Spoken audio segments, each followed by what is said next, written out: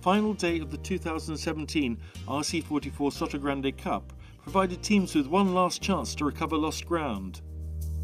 You know, we've come here with expectations to keep it improving each day, and that's what we want to keep on doing. For sure, for the last race, we will have a look at the points and see if we can do something to help then, but for the first two races, for sure, we just need to sail as we normally do and let the points take care of themselves.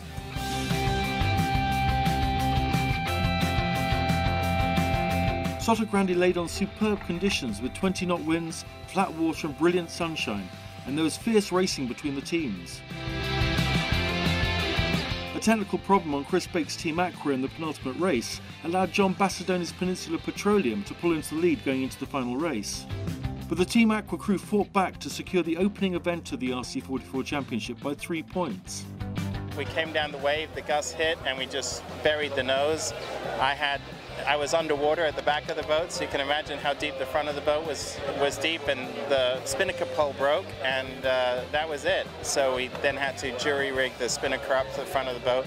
We lost that race, and then we were able to put on the spare pole, which is a great amount of good crew work in the time limit that we were allowed to change, and run the regatta on the last race. I think the last leg of the last race basically was between us and Peninsula. It was very close.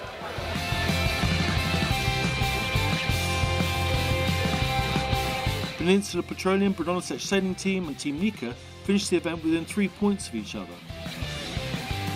Nico Poons' Charisma was joint scoring boat of the day with Peninsula Petroleum.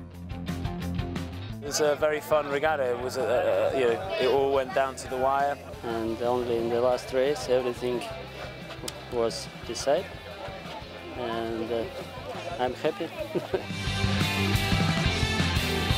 The RC44s now move on to the idyllic sailing mecca of Porto Cervo in Sardinia, Italy, where battle resumes for the teams over the 29th of June to the 2nd of July.